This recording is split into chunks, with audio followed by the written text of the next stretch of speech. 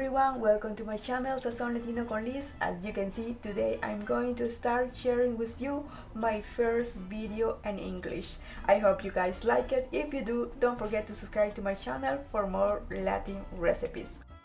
So, just because summer is finally here, I decided to show you how to make one of the most popular popsicles from Honduras, the coconut flavor. They are so delicious and have this unique taste that just remind me my childhood. If you're from Honduras, you know what I mean. So let's get started.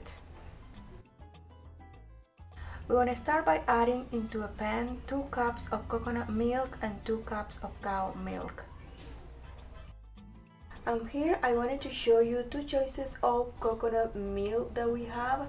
You can either use the one is from a can or Silk Milk brand.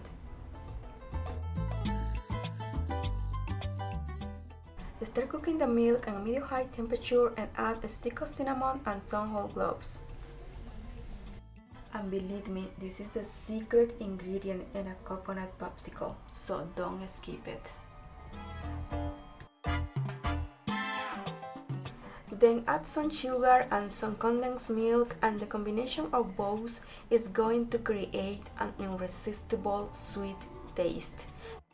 Then I'm gonna use half of the can, but feel free to add as much as you like. Then stir all together. Once the milk starts boiling, take it off from the stove to cool down.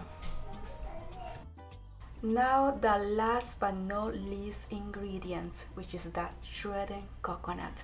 As you can see, I'm using the original one, but don't worry, you don't have to do all this work. Here I have another choice that you can use instead, the one that is coming in a package, and you can easily find it in any supermarket.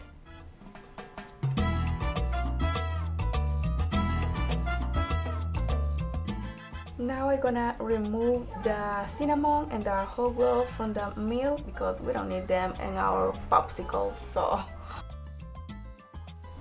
at this point the milk is already cold, so we're gonna add about 2 cups of shredded coconut, then mix it up all together. Now I just wanted to show you the type of mold that we usually use in Honduras, which is a plastic cup with a popsicle stick. But here in Canada I found this other one, which I believe are way better for the environment, because you know, these are washable and you can reuse them anytime. Now let's start to fill them up. And here we don't need to fill the cup to the top, we just fill half of it. Stir the milk every time you fill a single mold. Then put a popsicle stick in it.